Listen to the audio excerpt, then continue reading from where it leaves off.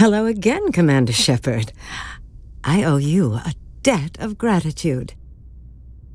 With my former partners dead, this syndicate is now mine.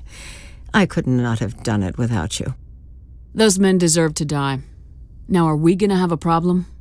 Not if I can help it, Commander. I hope you can see that I am by far a lesser evil than those men.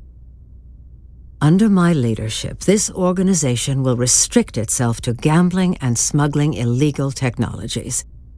There will be no drugs and no slave-taking for the Batarians. Those days are over. I'm giving you one chance to live through this. Shut this gang down. I cannot believe you place such a high priority on stopping such petty, victimless crimes. If I disband the gang, I walk away freely. I have not come so far to be arrested.